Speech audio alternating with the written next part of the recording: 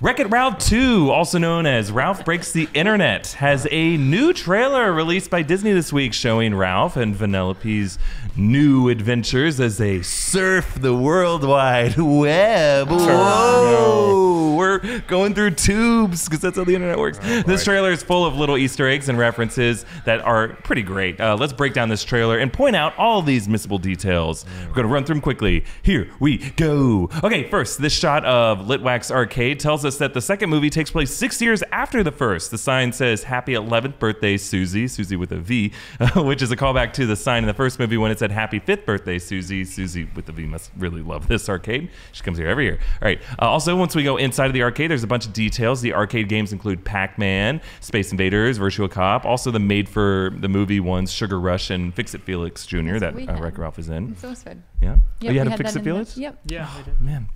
Simpler, better times, right? The box for this guy's new Wi-Fi router says 800 or 8,000% faster-ish, and the router sits atop a Dragon's Lair video game that was in Stranger Things season 2, if you remember. With Finn Wolfhard, who loves Source right? Yeah.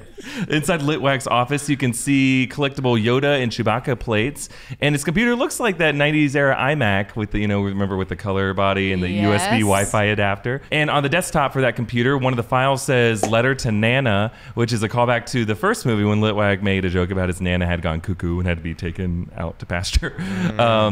Inside the internet are a ton of Easter eggs referencing different websites. Just to list the ones we spotted quickly, there's Alicini, Hulu, Cisco, YouTube, TripAdvisor, IMDb, National Geographic, eBay. There are also a few parody sites like The Daily Roast for The Daily Beast, Smashable for Mashable, Expectia for Expedia, and BuzzFood for BuzzFeed. And one of the things being auctioned off at eBay, this is fun, is the Genie's lamp from Aladdin.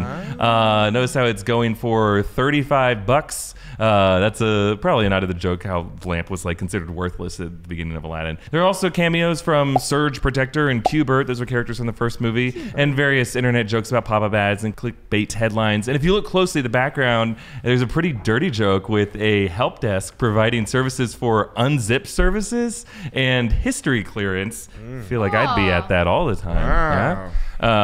Gross. Gross. And this ending bit with a pancake milkshake game, it's pretty great. It's very reminiscent of the Exploding Man gag and Monty Python's The Meaning of Life.